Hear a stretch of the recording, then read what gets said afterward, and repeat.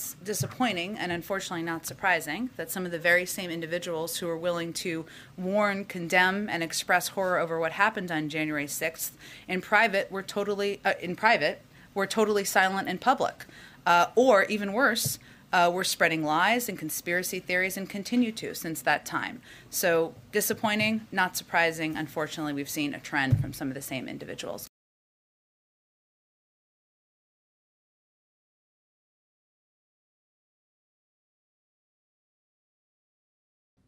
Thanks for watching Bloomberg Quicktake Now. Subscribe to our channel to see the biggest stories the moment they happen from around the world.